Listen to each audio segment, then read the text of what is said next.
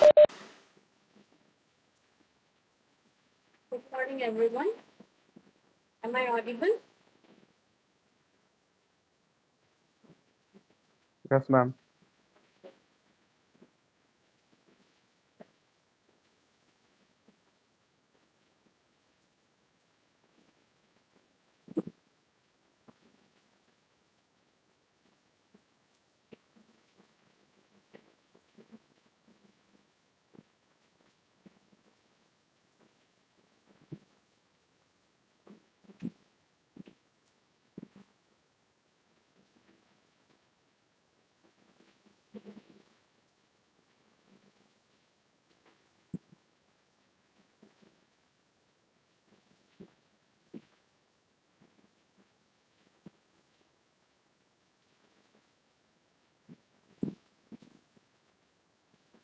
Okay, I hope my screen is also visible to you.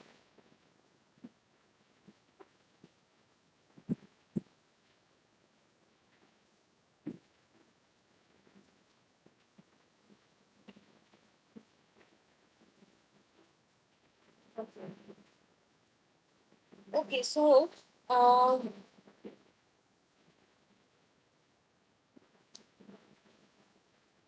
last class we have uh, discussed about the chemical characteristics of sewage, also the physical characteristics we have completed, and about the chemical characteristics we have discussed about the what are the chemical characteristics. Those are your total solids, suspended solids, and soluble solids. So those we have already discussed in our last class.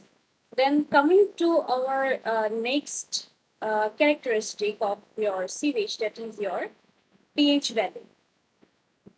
Okay, so pH value, it is same as your like that for your raw water characteristics. So pH value, it generally gives you the whether the sewage is acidic or whether it is alkalinity. It has alkalinity or it is acidic. Okay, so what is the, if suppose the pH value is less than 7, then you can say that the sewage is acidic, and if the pH value is more than 7, then you can say that the sewage is basic or alkaline.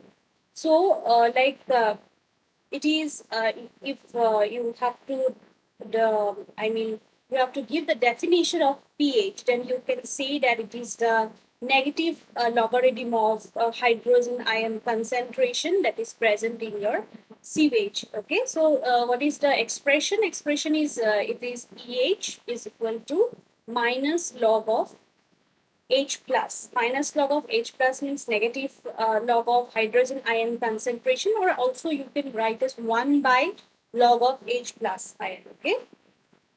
So basically, pH gives you the whether the sewage is acidic or it is alkalinity in nature. Okay, so if you know the pH value is less, if the pH value of the sewage is less, then you can say that the alkalinity of the sewage is also less. That means if the lesser is the pH value, then the lesser will be the alkalinity of the sewage. So again, you know, the determination of this pH value, it is yes, it is important of the determination of this pH value of the sewage is important, because this the certain of kind of your treatment methods, it is dependent. Okay, it is dependent upon the availability of the pH value. Okay, so again, we have learned that the pH, it can be like measured with the help of a potentiometer. Though we have done in our lab with okay, you people have not done. So previously, when we have found out the pH value of water, then we have used the pH paper. But generally, actually, pH paper, it is only for the school students. But for the upper level, we use a instrument known as your potentiometer. Okay, so the potentiometer, it gives you a very quick and a very accurate result of the pH value that is present in the raw water or in the sewage. Okay, so this is like about your pH value characteristics of sewage. Again, okay, one more thing is that, the fresh, if the sewage is fresh, okay, if the sewage is fresh, that means it is generally, the sewage is alkaline in nature. Okay, so alkaline in nature means the pH, it is having a pH value of more than 7. So, but that is only for the fresh sewage, okay? But as you keep the sewage for a long time, or as time passes, then what happens? This pH, its value, it falls down. Due to what? Due to the production of some acids, okay? By, like this, bacteria will create there. So what happens is that the pH, it tends to fall down, okay? So, just wait, one student is waiting in the lobby. Let me. Okay. So, okay, this is about your pH value. So now we are coming to the chloride contents. So chlorides are generally, these are found in what? These are found in the municipality sewage that is there. So chloride contents you will find in the municipality sewage, and basically, this chloride content sewage are generally derived from where? From you can say from kitchen, okay, so again from feces, that is from bathrooms, that feces and urinals, so urinary discharges. So all these things, they contain your chloride content. So basically, the chloride, the normal, if you say the normal value of the chloride content that is present in the domestic sewage, it is about, not about, it is 120 milligram per liter, and the permissible, okay, the what is the permissible value of the chloride content for water supplies? It is 250 milligram per liter. That is for raw water, okay. Chloride content, the permissible chloride content for raw water supplies is 250 milligram per liter, and that is, and for the, on the other hand, for the domestic sewage, the normal chloride content of domestic sewage is 120 milligram per liter. Okay, so this point you have to remember. So it might come in MCQ. Okay. So again, the chloride content, this chloride, we have one experiment in our lab also. Like you can find the chloride content by try you if you take the sample of wastewater, you can titrate it with a solution of your silver nitrate solution. So if you titrate the wastewater using standard silver nitrate solution, then if you have to use potassium chromate as the indicator, so you can find out what is the chloride content of the wastewater by this titrating process. Okay, so this is about your chloride content. So next we are coming to your nitrogen content. See the characteristics are all the same, but like somewhat the values are different for both the raw water and the sewage water. So nitrogen content also we have studied in our raw water. So what if nitrogen content is present in the sewage, so what does that indicate? So that indicates that in that sewage water, organic matters are present in the sewage, okay. And the nitrogen, it can be present, or it may occur in some of the following four like forms. Like it can occur as your free ammonia, okay. Nitrogen may be present as a free ammonia, or also it is known as your ammonia nitrogen. Then again, it can be present as your albuminoid nitrogen, or also it is known as your organic nitrogen. And these both this free ammonia and albuminoid nitrogen, it is together known as your Kjeldahl nitrogen. Okay. Then comes your nitrites and your nitrates. So this is already been discussed that the free ammonia, that is present in the sewage. What it does it indicate? It indicates the, the very first stage of the decomposition of this organic matter. Okay, and this albuminoid, it will indicate that, this nitrogen is present in the sewage. Okay, means before the decomposition of this organic matter it is started, before that only the nitrogen it is present in the sewage. So that is indicated by your albuminoid nitrogen. Then comes your this nitrites. The nitrites, it indicates the presence of the decomposed, partly decomposed organic matter. Partly decomposed means that the organic matter which are not fully oxidized. Okay, so that is your partly decomposed organic matter. So that is represented by your the presence of nitrites and the nitrates. So this nitrates, it indicates the presence of your fully oxidized organic matter. So these four forms, they indicate certain things which are been discussed just now. Okay. Now, again,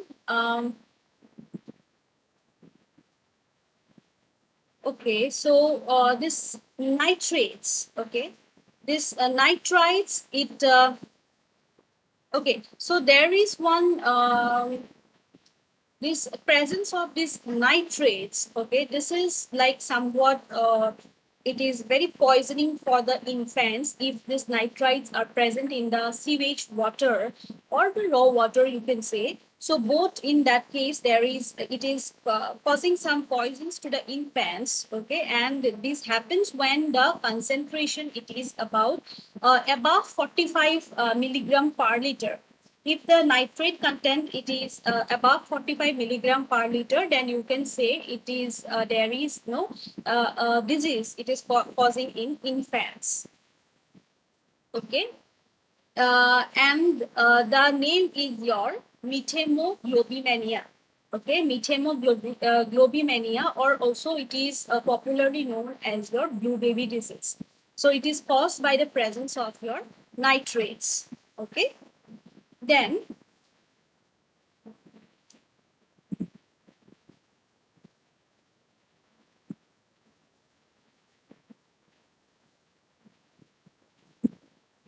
okay, next we are going to discuss about your presence of fats, oils, and greases. So, in the sewage water, these greases, fats, and these oils are, you will find all these things. It's very common. You can see in the sewage water, no, this some oils and these greases and these fats, these remain floating in the sewage. Okay, so these are derived in the sewage from the discharges of these animals and vegetable matter. Okay, and also from you can find it from the kitchen waste also, then from the kitchens of these hotels and restaurants also you will find, and also from the industries that like garages, because there are greases. Okay, so you can find from this kind of like things, you will find the presence of these fats, oils, and greases. So this actually this if no fats, oils, and greases are present, so what happens is that these matters they actually form a scum, like in the while you treat the water actually from screening. After screening, when it goes to a grid basins, okay, then what happens, it goes to a sedimentation basin. So this presence of these matters, they form a scum on the top of this sedimentation tanks, and due to the result of which it clogs the the clogs the pores of the filtering medias. Okay, it clogs the voids of the filtering medias also, you can say. So generally they what they do, uh, they they interfere. Okay, they interfere uh, in the normal treatment process. Okay, they interfere in the normal treatment methods, and therefore these fats, oils, and greases, they should be removed. Okay, before your treatment process. In the treatment process, it should be removed. So Next is your sulfides, sulfates, and hydrogen sulfide gas. So this determination of this sulfides, then sulfates also in the sewage, okay, it is like due to the presence of some aerobic and anaerobic decomposition. Then the sulfides and the sulfates, these are formed due to the decomposition of this sulfur containing substances that is present in the sewage. And this also this sulfides and sulfates, these are due to the evolution of a gas known as your hydrogen sulfide gas, which I already told you that hydrogen sulfide gas, it causes a very offensive smell and odor to you. Also, it causes the corrosion of the sewer pipes. Okay, it causes corrosion to the concrete sewer pipes. So this is you have to remove this hydrogen sulfide gas, sulfides and sulfates also. Okay, so next is your DO. That is your dissolved oxygen. So this dissolved oxygen, it is it is the determination of this dissolved oxygen. It is very much important because why you discharge the sewage into the final destination, that is your river or stream. You should you have to be concerned about the fact that there is at least the uh, dissolved oxygen content, it is not exceeding 4 ppm, that is your 4 milligram per liter. So if suppose it is the permissible limit also, you can say. So if the sewage content, it exceeds 4 ppm of your dissolved oxygen content, then what will happen is that it will hamper the, or it will affect the aquatic life of the river. So like the fishes, they will get killed. Then if the fishes get killed, then it will it will create some nuisance near the disposal, disposal part. So all these things, to ensure that this thing doesn't happen, so you have to do the DO test, that is your dissolved oxygen test, before you do the sewage disposal process. Okay, then this dissolved oxygen, it is in the fresh sewage, it depends upon the temperature. Okay, so like if the temperature of the sewage, it is more, then the DO content, it will be less. It is just the opposite. Okay, if the temperature of the sewage is more, then the DO content will be the less. And the DO content of the sewage, it can determine by, there is one method which is known as the Winkler's method. So the DO content you can determine by Winkler's method, and this is a kind of your oxidation reduction process. Okay, so this is about your dissolved oxygen. So next we come to COD, that is your chemically oxygen demand. Okay, chemically oxygen demand. So here basically, the oxygen that is, basically that is required to oxidize the organic matter that is present in the sewage or in the wastewater. It can be, theoretically computed. Okay, so like if the organics, I mean the chemical composition of the this wastewater, the organic matters that are present in the wastewater, those are known. Then you can find out, or you can theoretically compute what is the oxygen required to oxidize the organic matter. Okay, so basically, if the chemical formulas or the chemical compositions and the concentrations of the chemical compounds present in the water or the sewage water, those are known to you, then you can easily or you can calculate the theoretical oxygen demand of these compounds. Okay, so if the organic compounds and your concentrations or the compositions are known, the theoretical oxygen demand of the wastewater, it can be calculated, but basically it is actually not possible to do so because it is not possible to know the details of the organic compounds that is present in any kind of raw water or wastewater.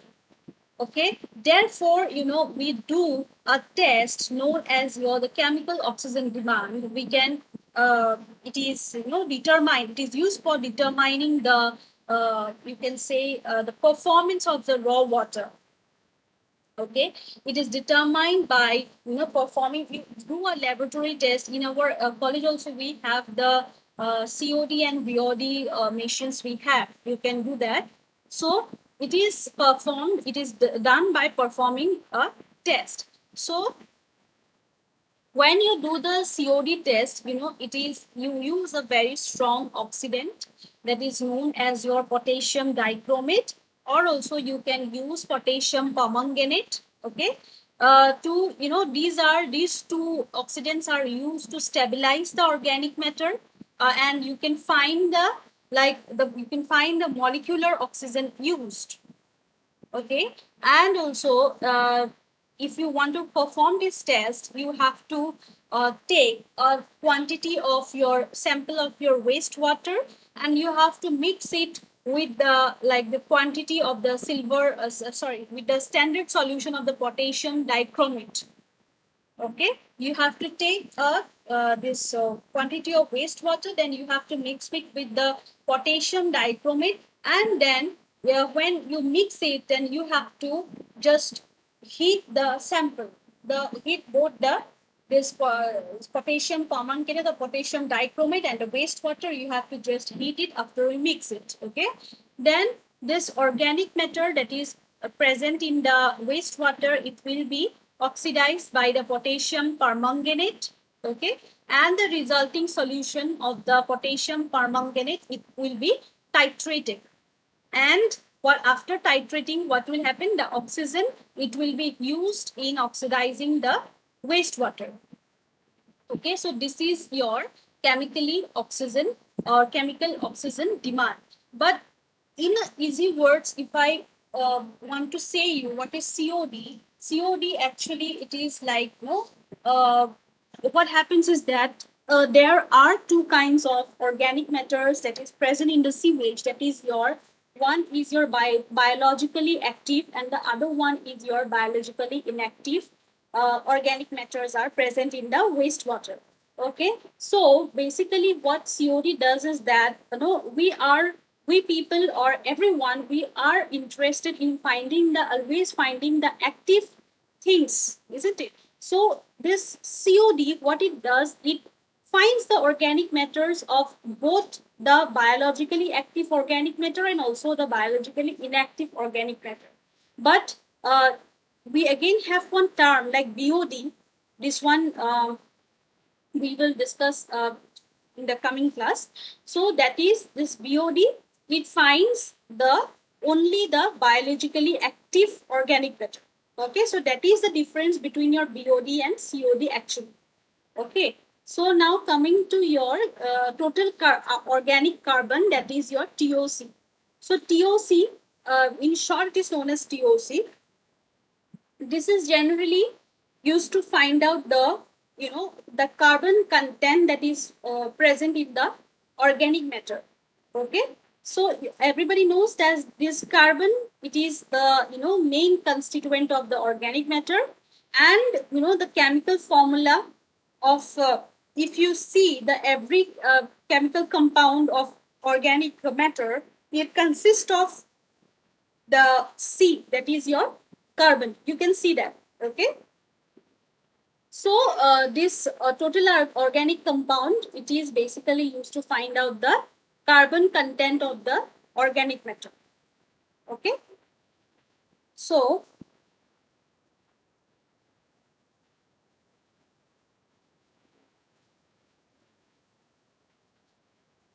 okay. So next we are coming to your biochemical oxygen demand, that is your BOD. Just wait.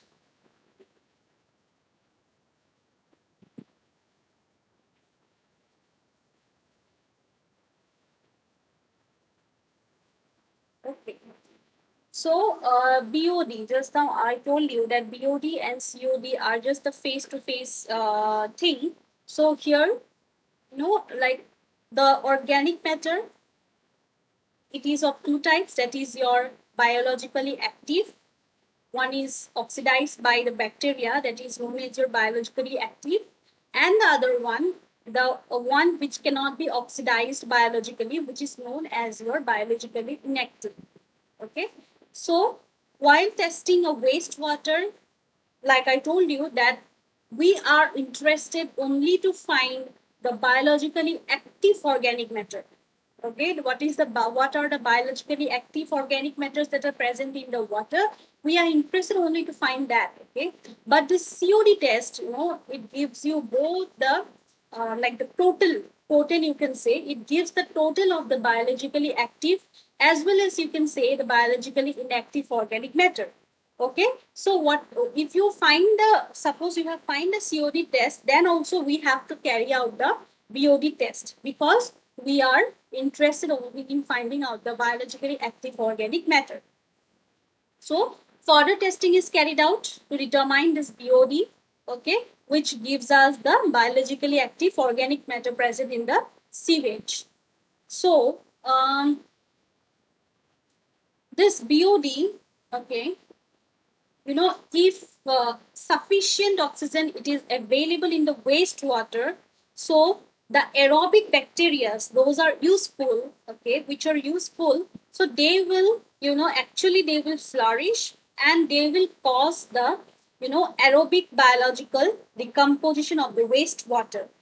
Okay, so if aerobic biological decomposition of wastewater will happen, then it will continue until the oxidation process it will be completed. So while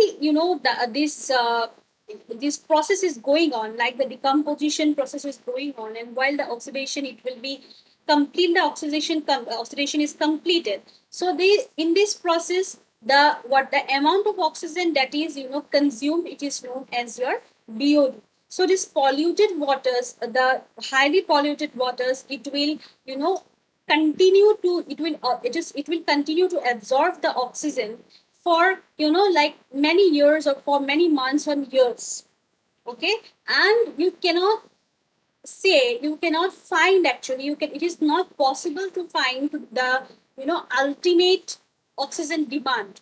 Okay, what is the ultimate oxygen that is consumed by the organic matter, it is not possible to find out. Okay, so there is one standard saying, that is you have to find the BOD. Okay, we can find the BOD of water during 5 days at 20 degrees Celsius. This is the standard demand that we are taking into consideration, and this is about 68% of the total demand. And if you take a 10-day BOD, like if you measure a 10-day BOD, so it will be like 90% of the total demand. Okay. So basically, what is the standard demand? It is your 5 day at 20 degree Celsius. Okay. So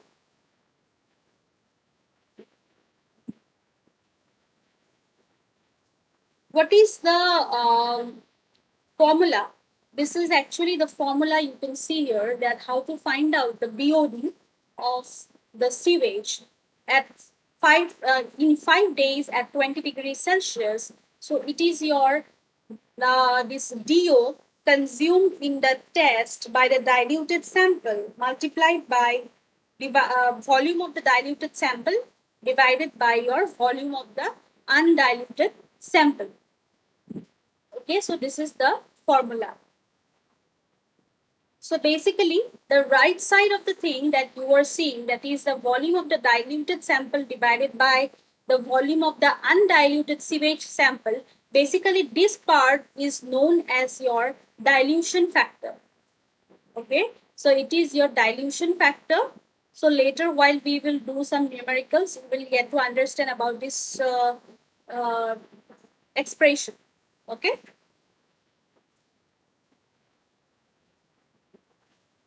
Okay. So let us take a little bit of break. We have two classes. So you join again at 11:15. Okay. Everyone, you join again at 11:15 for the next class. Okay. Let us take a little bit of break. You can now leave the meeting. Again, I will you join at 11:15. Okay.